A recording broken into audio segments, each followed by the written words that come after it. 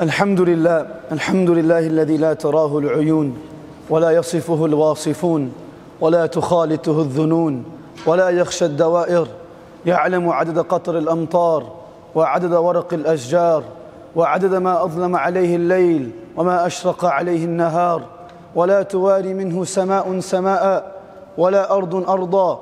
اللهم أنت أحق من عبد وأحق من ذكر وأنصر من ابتغي وأرأف من ملك وأجود من أعطى وأوسع من سئل. أنت الفرد لا ند لك وأنت الله لا شريك لك.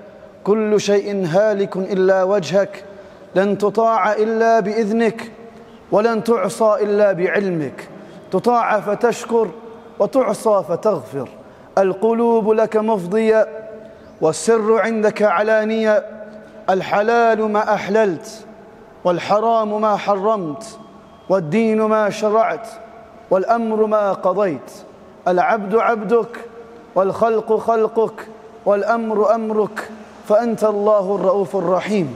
أما بعد، فقد قال الله تعالى في كتابه العزيز بعد أعوذ بالله من الشيطان الرجيم، بسم الله الرحمن الرحيم: ومن أراد الآخرة وسعى لها سعيها وهو مؤمن فأولئك كان سعيهم مشكورا. وقال تعالى في مقام آخر: ألا إن كلمة الله هي العليا. وقال تعالى في مقام آخر: قل بفضل الله وبرحمته فبذلك فليفرحوا هو خير مما يجمعون. وقال النبي صلى الله عليه وسلم: يا أبا سفيان جئتكم بكرامة الدنيا وخير الآخرة، أسلم تسلم. وقال النبي صلى الله عليه وسلم: الناس معادن كمعادن الذهب والفضة، خيارهم في الجاهلية خيارهم في الإسلام إذا فقهوا، أو كما قال النبي صلى الله عليه وسلم. My dear brothers, sisters, elders and youngsters, normally in this world, when we honor an individual or when we honor a personality, we understand or recognize their honor through the praise of individuals. When people praise someone, we recognize that person to be honorable. We recognize that person to be a person of reverence, of respect, because people are praising that individual. Humans are praising that individual. So because of that individual's praise that is found within the masses, humans are attracted to that person. My dear friends, imagine an individual, a personality, a human being whose praise is not limited through the praise of humans, but rather his honor is elevated through the praise of Allah subhanahu wa ta'ala. His honor is elevated through the praise of his creator. His honor is elevated through وَرَفَعْنَا لَكَ ذِكْرَكَ, that we have elevated your praise. And this was the honor that was embodied within Muhammadur Rasulullah sallallahu alayhi wasallam, that we don't find him to simply be honorable because we speak of him today. ما إن مدحت محمدا بمقالتي ما إن مدحت محمدا بمقالتي ولكن مدحت مقالتي بمحمد صلى الله عليه وسلم. How the poet says that no, we have not honored our Prophet because we speak of him, because we embody his sunnah, because we speak of his praise, or because we praise him. Rather, our lives have been honored by his sunnah being present within our lives. Our statements become sweet. Our tongues become honorable by saying his name sallallahu alayhi wasallam. The honor of this man began through the praise of Allah subhanahu wa ta'ala. In the time of Mecca, when after the beginning of Wahy took place, and for some time inqata'at al-Wahy, Wahy stopped in the Fatra for 6 months. Some scholars of Seer say, others say for 2 years, there was no revelation. And in this time, the people of Mecca started to abuse the Prophet ﷺ, to clamp down upon him, started calling him names. And then they said to him, قَدْ وَدَّعَكَ رَبُّكَ, that your Lord has forsaken you, your Lord has left you. The responsibility of honoring believers lies upon Allah subhanahu wa ta'ala. Our honor is not found within the praise of people. Our honor is found within the praise of Allah. Our honor is not found within people knowing us. Our honor is found within Allah recognizing us. Well, when we speak of Allah, Allah speaks of us. How the hadith, the Prophet says, إِنَّ اللَّهَ إِذَا أَحَبَّ عَبْدًا نَادَى جِبْرِيلٌ. That when Allah loves someone, He calls Jibreel. He says, Ya Jibreel, إِنِّي أُحِبُّ فُلَانِ ibn fulan فَأَحِبُّهُ. That I love so and so person, so you also love so and so person. And then Jibreel comes down within the heavens and he announces that Allah has declared His love for so and so individual. All of you must love this person.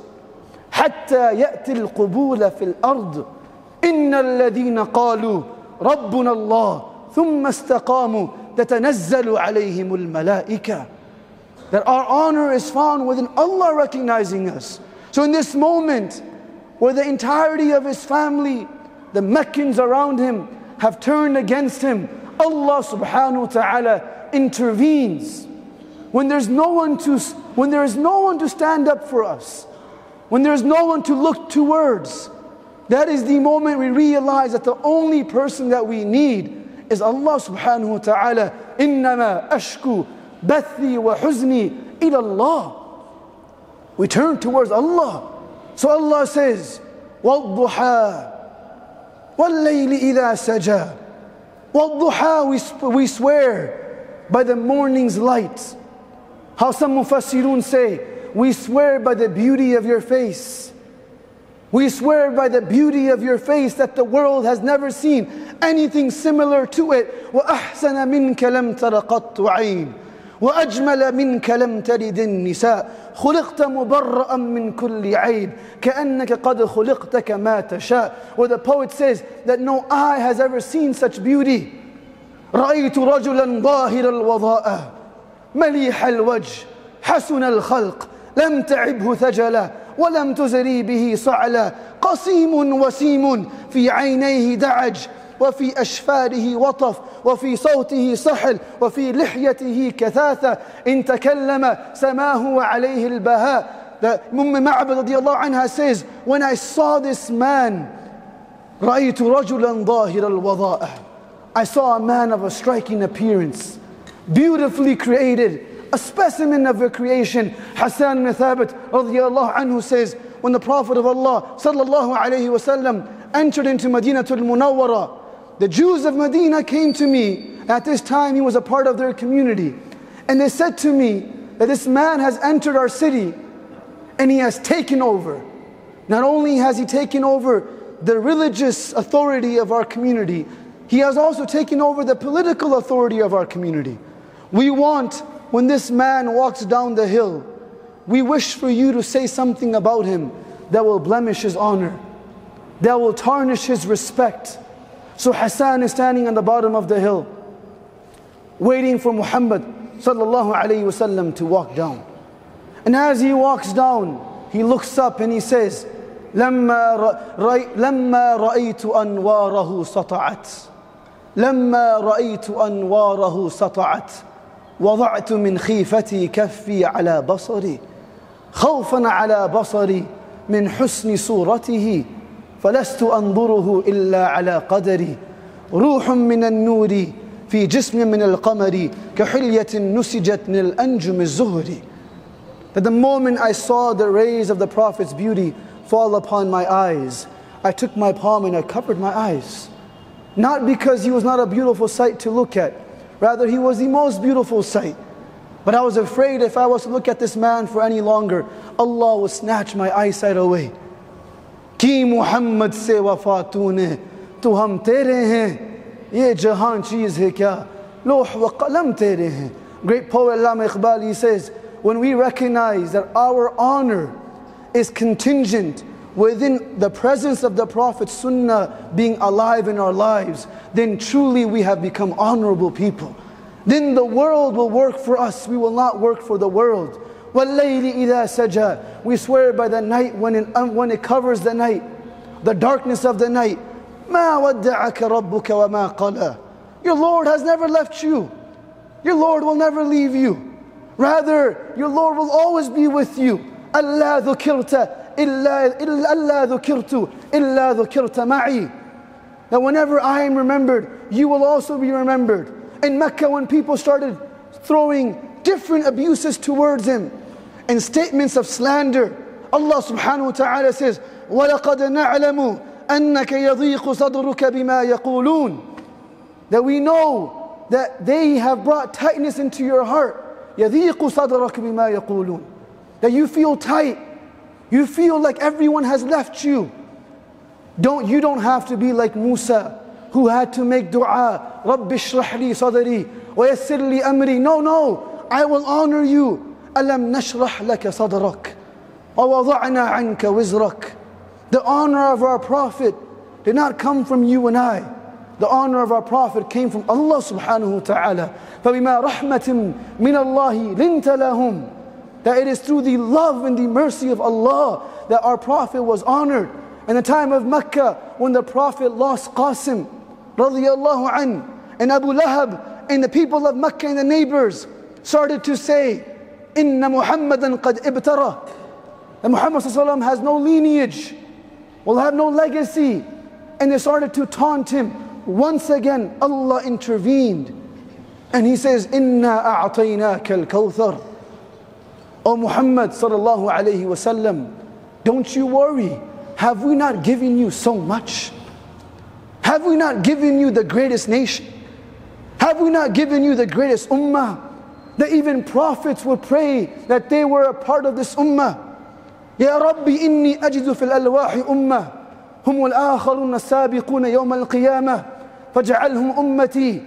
Musa alayhi salam, Imam Qurtubi rahimahullah narrates under the ayah of وَلَمَّا سَكَتَ عَنْ مُوسَى الْغَضَبُ أَخْذَ الْأَلْوَاحِ, that he sees the virtues of our ummah and he says, Oh Allah, I see a nation that will come, and they will be the last nation to come, but the first to enter Jannah. Make them my ummah. And Allah will respond by saying, Hum ummatu Ahmad. This is the nation of Muhammad sallallahu alayhi wa sallam. Ya Rabbi, inni ajidu fil alwahi ummah إذا هم بحسنة فلم يعملها كتبت له حسنة واحدة وإذا هم بسيئة فلم يعملها كتبت له حسنة كاملة. Oh Allah, what a nation that when they intend to do something good, even if they don't do it, they get the reward of it. فَجَعَلْهُمْ أُمَّتِي. Make them my ummah. قال هم أمة أحمد. This is the nation of Muhammad sallallahu alayhi wa sallam.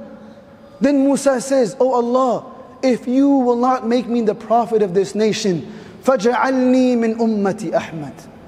Make me a part of this ummah. إِنَّا أَعْطَيْنَاكَ الْكَوْثَرَ فَصَلِّ رَبِّكَ وَانْحَرْ. Don't put your head down. Don't turn away from what you have to do. فَصَلِّ لِرَبِّكَ وَانْحَرْ. Keep moving.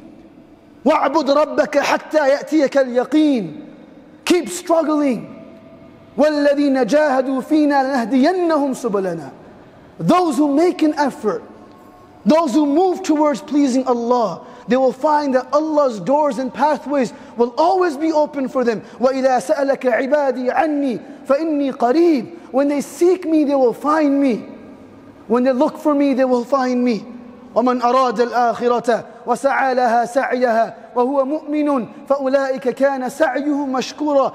Every system in this world, my dear friends, every system in this world is a result-driven system. That if you work hard but do not produce results, you will not succeed. It's all about results. If a student who is going to university says to his professor that I worked very hard, but I was unable to complete my assignment, the professor will say, well, good for you. I worked very hard, but I still have to fail you.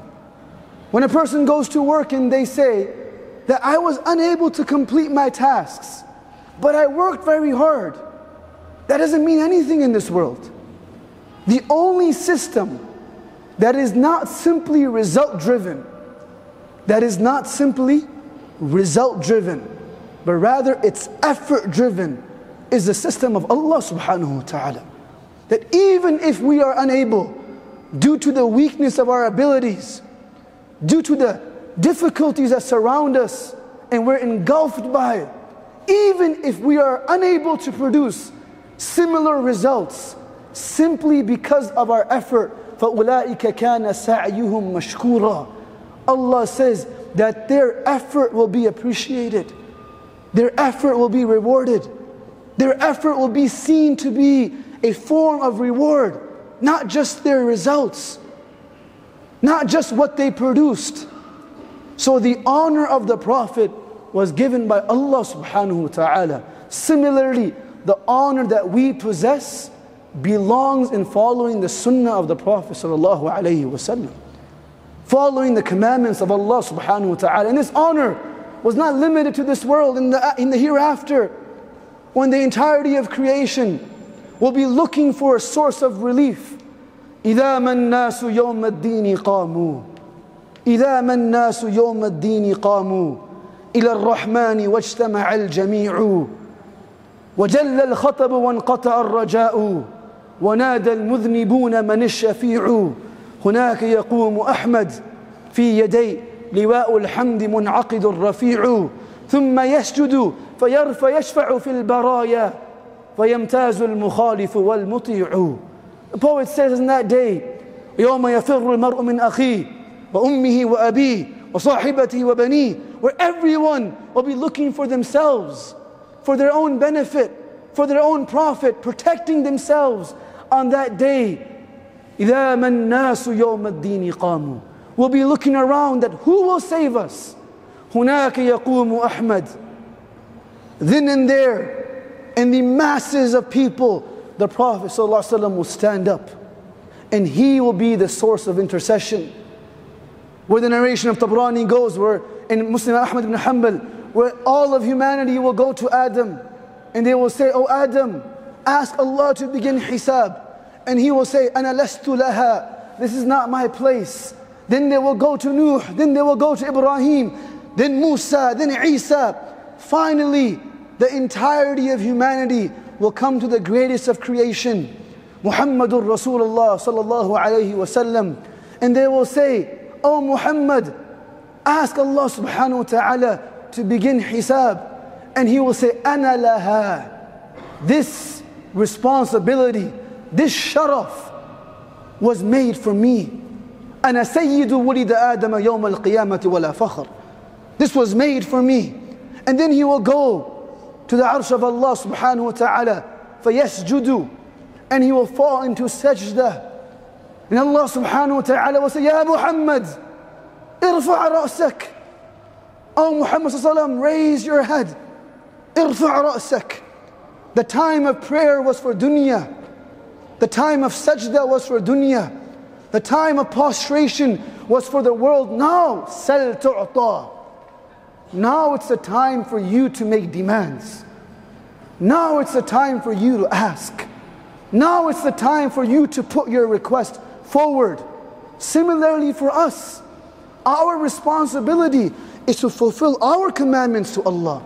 So when the time comes that when we raise our hands, there is no barrier between us and Allah subhanahu wa ta'ala.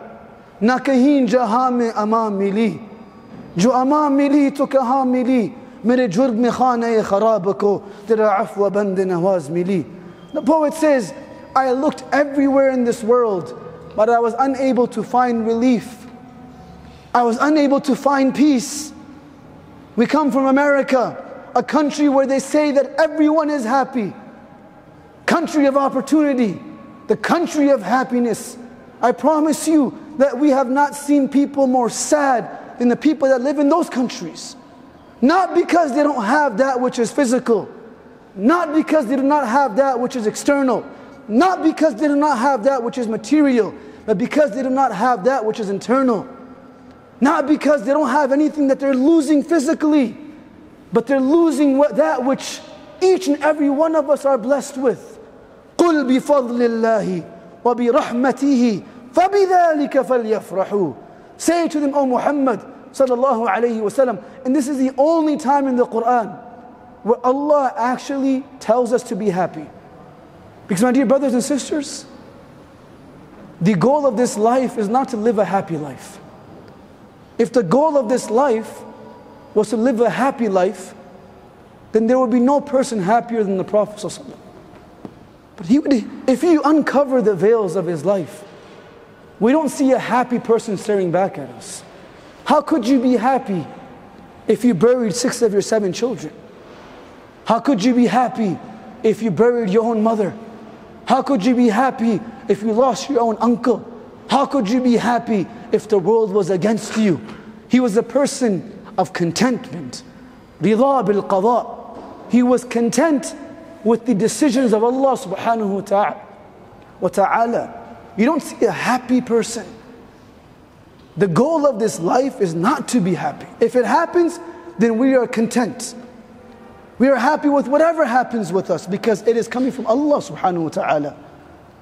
But the only time where Allah tells us to be happy is فَبِذَلِكَ فَلْيَفْرَحُوا, because Allah has given us deen. Allah has given us the life of the Prophet sallallahu alaihi wasallam to honor. They live lives of emptiness and absence and void because they're missing the essential ingredient which makes life worth living, and that is the belief in the akhirah. We don't live for dunya, we live despite of dunya. We live for akhirah. The Prophet ﷺ was walking through the trenches of Khandaq, and he looks towards a group of Sahabas, and they're laying down out of hunger. He looks towards another group, and they're leaning over, and he looks towards another group, and they have rocks tied to their bellies, and he starts to tear. He says, Allahumma la aisha illa aisha al-akhirah. Allahumma la aisha illa aisha al-akhirah. Faghfir al-muhajira wal-ansar. Oh Allah, there is no life except for the life of the hereafter. If this was the life that we had to live and we had to enjoy, then why did our Prophet not enjoy the bliss of this world? Though we are allowed to enjoy it. But that is not the only goal of this life. That is not the only objective of this life. فَلْيَفْرَحُوا, to the deen of Allah subhanahu wa ta'ala. So my dear friends, brothers and sisters, the honor of our Prophet was acclaimed and attested to by Allah subhanahu wa ta'ala. Similarly, the Sahabas, they recognized that their honor came in following his sunnah. Their honor came in honoring his legacy. Their honor came in abiding by his footsteps. If we think about it, if you were to turn back the clock of life and look throughout the history of time, it would be difficult to find a group of people that lived in such an unjust society, plagued with societal diseases, drowning in injustices, that it was the norm of their time to disrespect their elders. It was the norm of their time to take from the wealth of orphans. فَذَلِكَ الَّذِي يَدْعُ الْيَتِيمِ وَلَا يَحُضُّ عَلَى طَعَامِ الْمِسْكِينِ كَلَّا بَلْ لَا تُكْرِمُونَ الْيَتِيمِ. It was the norm of their time to bury their daughters. It was the norm of their time to get into wars and disputes for years over the most mundane differences. Aus and Khazraj for 50 years are fighting over small differences. Throughout the history of time, it would be difficult to find a community that was drowning in injustices like the community before the coming of the Prophet ﷺ. Such were these people that when the superpowers of the world, the Romans and the Persians, when they would speak about which land to take over, they would ignore the Hijaz. They would say, these are people not worth ruling. These are people not worth looking after. They're not worth the headache. My dear friends, what happened? That over the span of a few years, those same individuals that were seen not worth ruling became the rulers of the world. What changed? What transformed them? Was it their excess of wealth? Rather not. Though wealth is a factor of honor. Was it the increase in education? Ibn Hajar rahimahullah says, at the time of Hijrah, there were less than 35 Sahabas that knew how to read and write. It wasn't education. It wasn't wealth. What transformed them was the presence of La ilaha illallah, Muhammadur Rasulullah. It changed their outlook of life.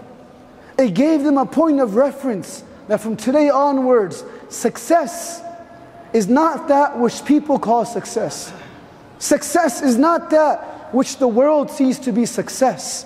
Success is what Allah says to be success. And Allah says, فَمَنْ زُحْزِحَ عَنِ النَّارِ وَأُدْخِلَ الْجَنَّةَ فَقَدْ فَازَ. Allah says, قَدْ أَفْلَحَ مَنْ تَزَكَّى. Allah says, قَدْ أَفْلَحَ الْمُؤْمِنُونَ الَّذِينَ هُمْ فِي صَلَاتِهِمْ خَاشِعُونَ وَالَّذِينَ هُمْ عَنِ اللَّغْوِ مُعْرِضُونَ وَالَّذِينَ هُمْ لِلزَّكَاةِ فَاعِلُونَ. Success in this world, we can argue about it for years. We have people in this world that make billions just defining the meaning of success. Like, what is success? And everyone's definition can be different. But the moment we leave this world, no one can argue the definition of success. Because the definition of success in the hereafter is Jannah. No one will argue that no, success still means this. In this world we can argue it. What transformed them to become the leaders of the world was identifying this point of reference. That the point of reference now is Allah, is the legacy of the Prophet ﷺ. When Umar radiallahu anhu entered into Baytul Maqdis, when he was invited by Abu Ubaidah ibn Jarrah radiallahu anhu, and they said to him that we will give you the keys of Baytul Maqdis without a fight if your leader comes. So Umar radiallahu anhu enters the camp of the Muslims, and then he prepares to go meet Sophronius and the generals of the Christians. And as he's preparing to leave, Abu Ubaidah ibn Jarrah radiallahu anhu comes to him and he says, Ya Amir al-Mu'mineen, أَيَنْبَغِي لَكَ أَن تُبَدِّلَ ثِيَابَكَ. Would it be okay for you to just change your clothes? Because you have patches and they look shabby. It doesn't suit you. Not in any malicious way, but rather in an honorable way. It will look better if you don't dress like this. How many times have you been told this in America? That would be better if you don't grow this and don't wear this. Why don't you just assimilate so you look like everyone else and you speak like everyone else? So we respond to them by saying that we are not like everyone else. بدأ الإسلام غريبا فسيعود غريبا فطوبى للغرباء فطوبى للغرباء. The Prophet of Allah informed us that this beautiful religion, it came into this world as something unique, and it will remain something unique. However, glad tidings to those who are strange, but they are not strange in the eyes of Allah. They may be strange in the eyes of people, that they're performing wudu and praying in the corner of the airport, that they believe in the mi'raj, they believe in the buraq, they believe in the hereafter. How do you believe in something that you've never seen? We believe in it because we have been taught that we believe in la rayba fi, and that which there is no doubt, that is ilm of ghaib that Allah has told us about. So he tells him, it doesn't suit you. Your name doesn't suit you. Change your name. You would have better opportunities at work if you change your name. Your lihya doesn't suit you. Your hijab doesn't suit you. So Umar radiallahu anhu responded to him by saying, a response that was for us, to give us a sense of strength, a strength of confidence. You know, if you are standing in a room and you have your badge where you work, badge of, we're from America, Amazon, badge of being an ambassador, a badge of working for a hospital, you wear your badge. And when you stand with your badge on, you feel honorable because people recognize that you work for so-and-so company. My dear friends, the most honorable badge to wear in our life is the badge of being a Muhammadi sallallahu alayhi wasallam. There is no badge that is more honorable than people recognizing us as Muslims. There is no badge that is more honorable than people recognizing us to be in the ummah of the Prophet sallallahu alayhi wasallam. So he says, Ya Aba Ubaidah, kunna adall an-nas. Do you not remember that we were the lowest of people? فَإِنَّ اللَّهَ عَزَّنَا بِالْإِسْلَامِ. Allah honored us through Islam. وَلَوْ ابْتَغَيْنَا الْعِزَّةَ فِي غَيْرِ الْإِسْلَامِ لَأَذَلَّنَا اللَّهِ. if we were to search, and this statement rings true till today, if we were to search for honor and respect in any other lifestyle outside of that which the Prophet brought, لَأَذَلَّنَا اللَّهِ, Allah would once again bring disgrace, dishonor to us. Our honor lies in being a part of this ummah. When Rabi' ibn Amir entered the palace of Rustum, he entered the palace of one of the greatest kings, and Rustum had beautified his palace with beautiful rugs and cushions, and Rabi' ibn Amir was a poor Sahaba, where he did not have a sheath for his sword. So poor, so limited in resources. And Sa'ad ibn Waqqas had sent him as the ambassador to speak to one of the greatest kings of this world at that time, Rustum. And he enters the palace of Rustum, and Rustum says to him, "What do you want from us?" And he responds by saying, "We don't want anything from you. You need something from us." They had a hamiyya, an honor, because of the honor of Islam. He says, "Inna Allah ib'athana." Allah has sent us لنخرج العباد من عبادة العباد إلى عبادة رب العباد ومن ضيق الدنيا إلى وسعة الآخرة ومن جور الأديان إلى عدل الإسلام. Allah has sent us to tell you to leave the worship of people and enter into the servitude of Allah subhanahu wa ta'ala. To stop thinking about and stressing about the life of this world and start thinking about the everlasting life of the hereafter. And stop drowning yourself in the different lifestyles that bring injustice and turn towards the lifestyle of Islam, which brings nothing but justice. This was our honor. And when the Sahabas recognized this, they were ready to give up everything for our deen. Difficult decisions became very easy. When the Prophet ﷺ was preparing for hijrah, and we'll end with this, he came to the house of Abu Bakr radiyallahu anhu, and he knocked on the door. Aisha radiyallahu anha opened the door, and he asked for the father. They go to the room where the father is sitting, and the Prophet ﷺ says to him, "Ya Abu Bakr, inna Allah qad adhanani lil hijrah." Allah subhanahu wa ta'ala has granted me permission to perform hijrah. Abu Bakr radiyallahu anhu, the moment he hears this, he looks up to the Prophet ﷺ and he says, "As-suhbatu ya Rasulullah, as-suhbatu ya Rasulullah. Can I be with you? Can I please be with you?" Because for them, a moment away from the Prophet was a moment of great trial, was a moment of difficulty. One day the Prophet was sitting in front of his companions, and he said to them, as he was speaking to them about the gardens of Jannah and the bounties of Jannah, one young Sahaba started to cry. And the Prophet looks at him and he says, "Ma yubkik? What is making you cry? I am speaking about Jannah. I'm not speaking about Jahannam or Qabr. I'm speaking about Jannah. You shouldn't be crying about Jannah." And the young Sahaba responds and he says, "Ya Rasulullah, when you speak about Jannah, you speak about different levels. There are levels to Jannah. And I recognize that you will be at the highest level of Jannah. And I won't be where you are. O Prophet of Allah, what is Jannah without your presence and your companionship? And that makes me sad that I won't be around you in Jannah." And the Prophet looks down and he looks back up and he says to him that, "Don't worry, al-mar'u ma'a man ahab." That a person will be with those whom they love. Whoever we love in this world is who we will be raised with on the Day of Judgment. يَوْمَئِذٍ يَصْدُرُ النَّاسُ أَشْتَاتًا لِيُرَوْا أَعْمَالَهُمْ يَوْمَ نَدْعُ كُلَّ أُنَاسٍ بِإِمَامِهِمْ. On that day we will be raised with those whom we love. تَعْصِ الْإِلَهَ وَأَنْتَ تُظْهِرُ حُبَّهُ وَهَذَا لِعُمْرِ فِي الْفِعَالِ بَدِيعُ لَوْ كَانَ حُبُّكَ صَادِقًا لَأَطَعْتَهُ إِنَّ الْمُحِبَّ لِمَنْ يُحِبُّ مُطِيعُ وَآخِرُ دَعْوَانَا الْحَمْدُ لِلَّهِ رَبِّ الْعَالَمِينَ.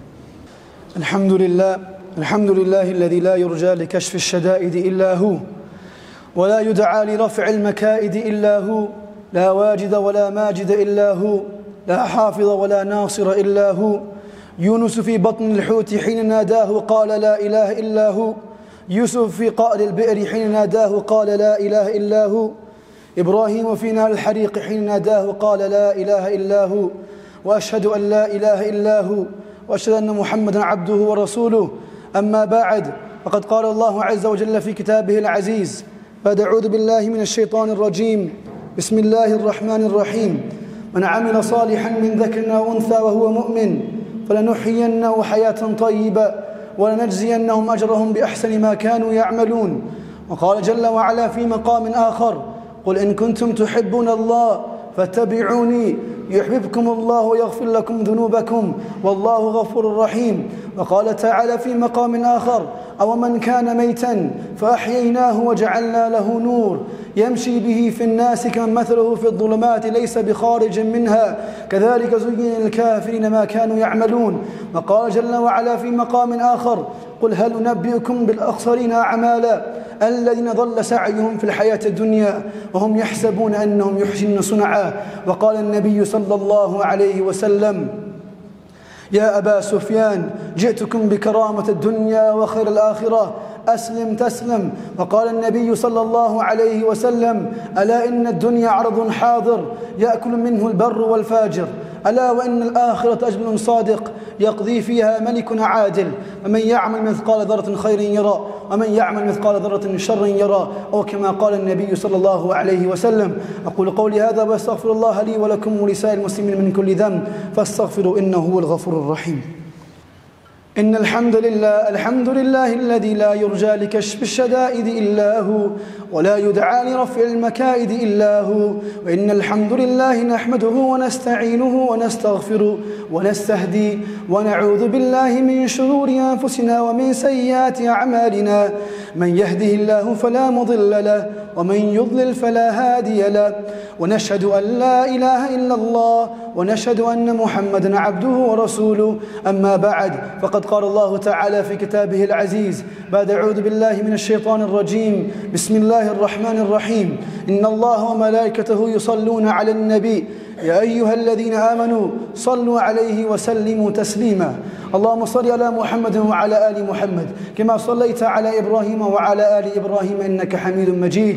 اللهم بارك على محمد وعلى آل محمد كما باركت على إبراهيم وعلى آل إبراهيم إنك حميد مجيد. وقال النبي صلى الله عليه وسلم: أرحم أمتي بأمتي أبو بكر، وأشدهم في أمن الله عمر، وأصدقهم حياء عثمان، وأقضاهم علي، وفاطمة سيد نساء أهل الجنة، والحسن والحسين سيدا شباب أهل الجنة رضوان الله تعالى عليهم أجمعين. اللهم أعز الإسلام والمسلمين، اللهم أعز الإسلام والمسلمين، اللهم أعز الإسلام والمسلمين وأذل الشرك والمشركين. اللهم انصر من نصر دين محمد صلى الله عليه وسلم وجعلنا منهم ومعهم. اللهم اخذل من خذل دين محمد صلى الله عليه وسلم ولا تجعلنا منهم ولا معهم. اللهم اشف مرضانا وعاف مبتلانا وارحم موتانا إنك حق على كل شيء قدير. اللهم انصر المسلمين المظلومين المستضعفين من كان حيث كان. آمين آمين آمين يا رب العالمين. إن الله يأمر بالعدل والإحسان وإيتاء ذي القربى وينهى عن الفحشاء والمنكر والبغي يعظكم لعلكم تذكرون. أقم الصلاة.